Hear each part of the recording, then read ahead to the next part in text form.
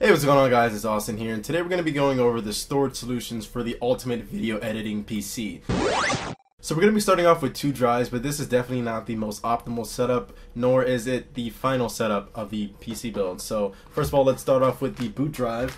And that's going to be this, as you can see, I am an avid fan of the Samsung SSD line. I use it in my ZenBook, but here we're going to be using the Samsung 840 series 250 gig SSD. This is just a very reliable brand of SSDs. It's not going to be the fastest thing in the world, but SSDs just in their nature are extremely fast. So we're going to be loading all of our programs and Windows right onto this drive.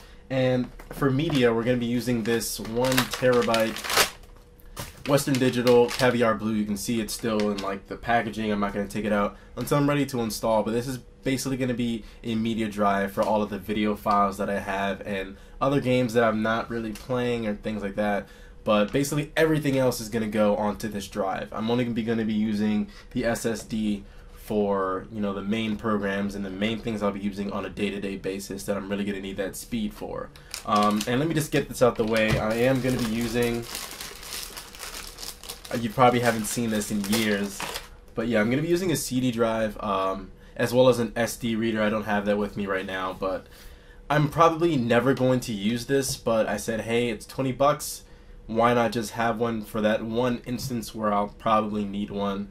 I'm not even going to be installing Windows using this, because installing off of a USB is actually a lot faster than installing straight from a DVD, so I'm actually not going to use this ever, maybe. But it doesn't really hurt to have one.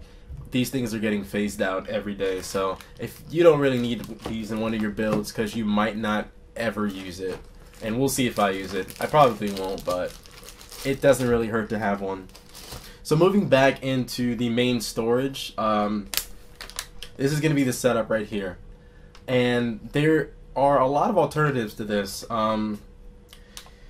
You've probably heard a lot about RAID setups. I'm just going to give you a quick explanation of like the 2 most popular ones. There's RAID 0, which is basically you have 2 drives that act as one. So I could have 2 Western Digital, 1 terabyte drives acting as one drive, basically to give you twice the speed, although it's never really going to be twice the speed, but it's going to be significantly faster than 1 drive.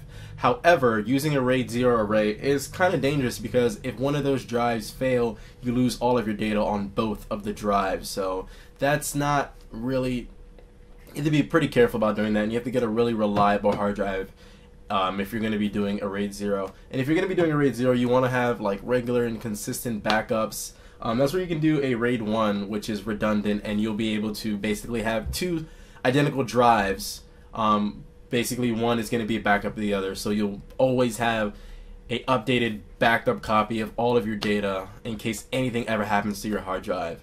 But Western Digital, I went with the blue rather than like the green or black, because this is basically just the mainstream one. The green ones, this has faster speeds than the green ones, even though the green ones might be a little bit more quiet, but the case that I got should be pretty quiet, so I should be good with this. And I don't really need the black, as I'm not really going to be using this as a boot drive or anything. This is just going to be a place to temporarily hold files that I'm not going to be using. For example, when I'm going to be editing a project, even this project, if I was editing, I'll probably just have the files on the SSD when I first import them into Windows, and then when I'm done with everything, I'll export the project onto the 1 terabyte hard drive just to keep a backup copy in case I'll ever need any of those files again. So you don't really need a particularly fast hard drive. I wouldn't go with 5400 RPM just because it's slower than 7200 RPM, and these drives are really cheap.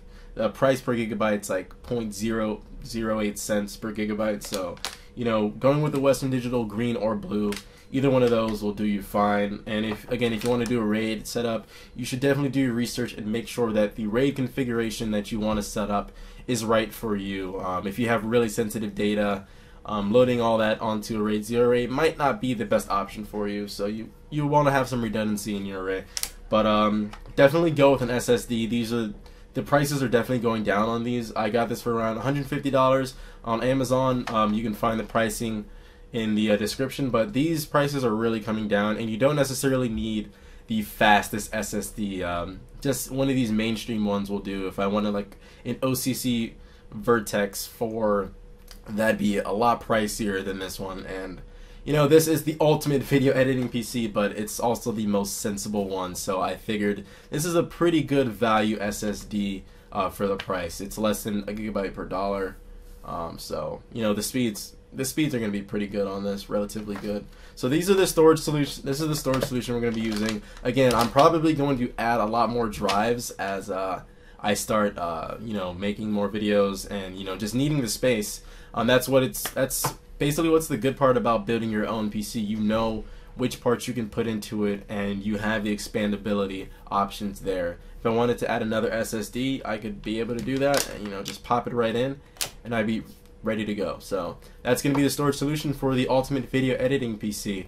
If you guys like this video, be sure to hit that thumbs up button. Lets me know that you guys are liking this series, and if you guys, you know, are excited about the final build, definitely hit that thumbs up button.